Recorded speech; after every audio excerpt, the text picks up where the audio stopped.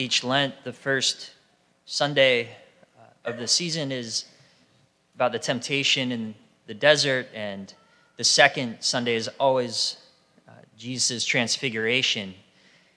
And it kind of traces out for us really the spiritual journey of our lives, right? The desert speaks so much about just the depths of like how low we've fallen and the human condition that we live in. Jesus being in the desert that's there by the Jordan River and around the Dead Sea, that's the lowest place on earth. And so it kind of speaks, the lowest place on the surface of the earth. It kind of speaks to our human condition and our need to resist sin and temptation. And then going up the mountain today, this need to rise above even earthly desires. If at the summit we are going to see God face to face. And that's all got to be fueled by a desire to see God face to face. As we heard in Psalm 27, "Of you my heart has spoken, seek his face. Your face, O Lord, do I seek. Hide not your face." Right? It's got to be fueled with this desire to see God face to face, because the journey it's too arduous. We got to want it.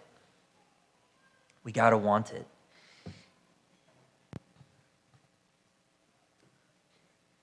And seeking to see him face to face, it would do us no good unless he revealed himself, right? Unless there was some way that we could actually come to see him face to face, right?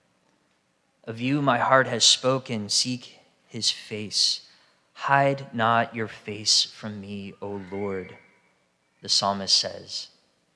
And in another psalm it says, "I shall know the fullness of joy when I see your face, O Lord." But how can we seek his face unless it can be found? And so we have here with the transfiguration a little glimpse into heaven.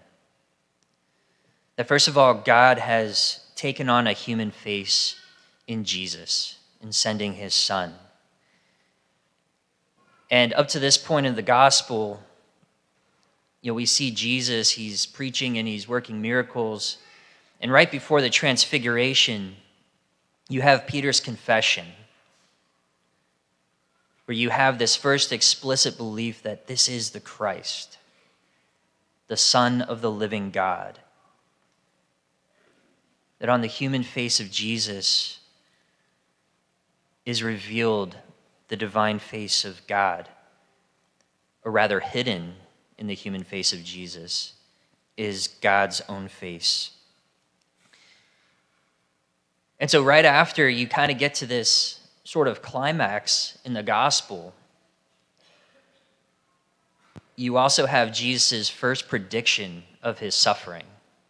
Right after Peter confesses that you are the Christ, the Son of the living God, Jesus for the first time tells them that he's got to suffer, that he is going to Jerusalem where he will be rejected, he'll be handed over to the Gentiles, and they will put him to death. And that, of course, shakes their faith, right? And so he tells them that there are some standing here who will not taste death before they have seen the kingdom of God come in power. And 8 days later, he takes Peter, James, and John up the mountain, and they see him transfigured before them. The thing with the transfiguration, if God's going to reveal himself, I think every human being on the face of the earth would expect something like the transfiguration. This radiant light show of divine glory, right? But what's really interesting is that Jesus, he does this in private with only 3 of his disciples. And it's interesting, too, when you contrast it with the third temptation last week. Satan took Jesus up to the parapet of the temple and told him, "If you are the Son of God, then throw yourself from the parapet of this temple. For he has given command to his angels that they shall bear you upon their hands, lest you strike your foot against a stone. Basically, what Satan was tempting Jesus with was, reveal yourself to be the Son of God. Give the people in the temple a show. Let them see you suspended in the air, being held up by angels. Prove to them that you are the Son of God. And Jesus tells him, you shall not put the Lord your God to the test, referring to his Father. And yet today we have Jesus, and it's while he was praying to his Father, not at the suggestion of the devil, tempted to vainglory, but while in prayer with his Father, that by the Father's will, Jesus was transfigured and his divine glory shone forth for the apostles. See, God can appear to us in such a way, but what would that say about his character?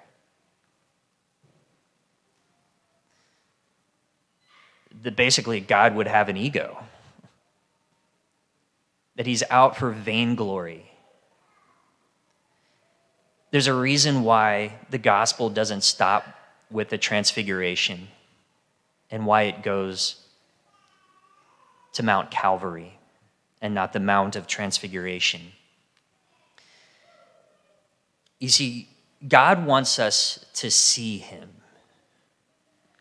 We had that prayer, the opening prayer for Mass today, that by listening to his Son, as the Father commands us in the gospel, that by listening to his Son, our sight would be purified so that we can see him rightly. The world expects divine glory, and I think if we're honest with ourselves, that's what we would expect, the transfiguration, if God was to reveal himself.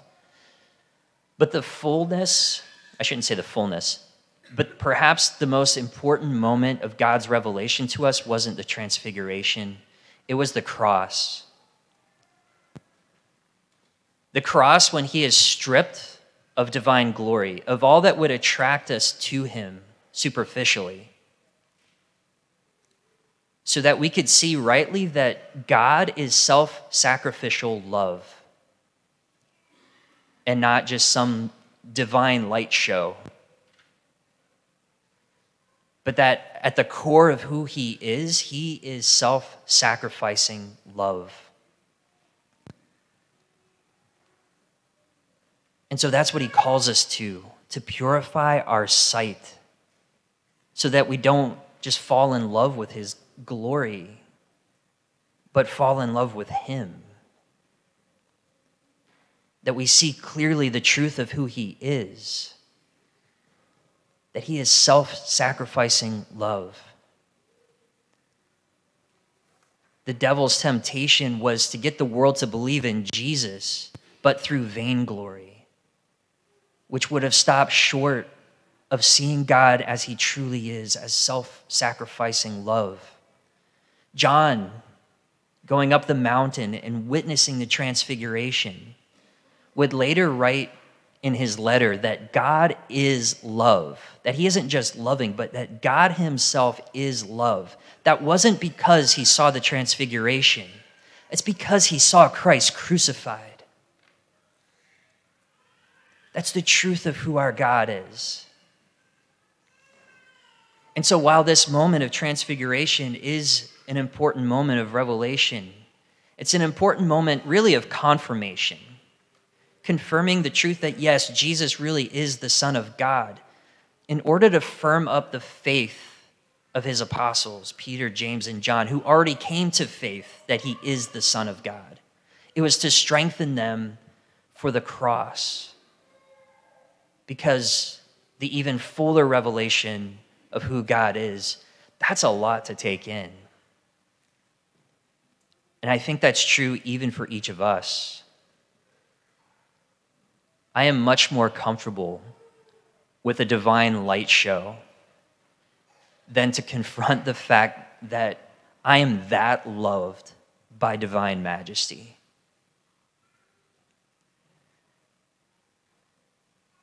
That Jesus going to the cross says, I was worth that burden? Whoa. But that's the fullness, that's the much more fuller revelation of our God. That our God is the God of self-sacrificing love. And so let that fuel your desire to see him as he truly is.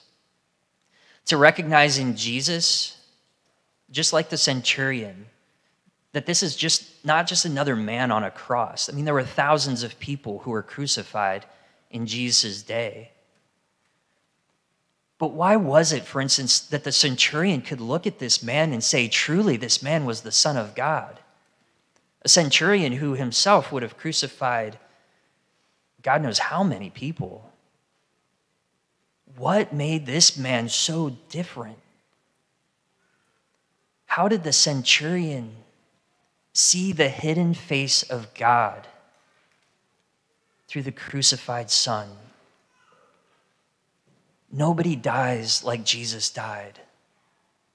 Nobody goes to their crucifixion with forgiveness on their lips, praying for the very ones who put him there.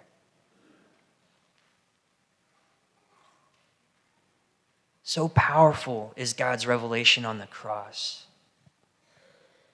Let his love fuel your desire to make that arduous journey from the desert up the mountain of God, persevering in your practices of resisting sin and dedicating yourselves to prayer, fasting, and almsgiving, climbing up that arduous mountain of the Lord to see our God face to face.